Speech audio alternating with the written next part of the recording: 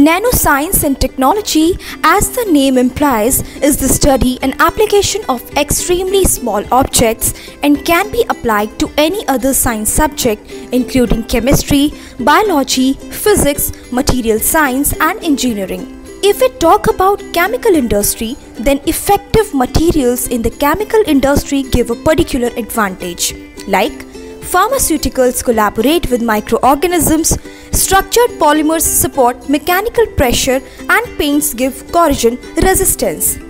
There are a number of industrial benefits through nanotechnology like nanocoatings, pigments, anti-UV products and so on. For students or researchers, there are latest research topics in polymers and chemical sector, which are a new method to create luminescent graphene, nanomaterial for efficient harvesting of sunlight, biomimetic nanotechnology for water purification, and some suggested courses are also there: nanomaterial production and certification, silicon nanostructure and carbon nanotubes.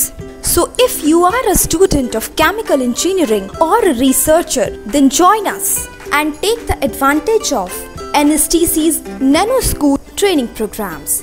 Thank you.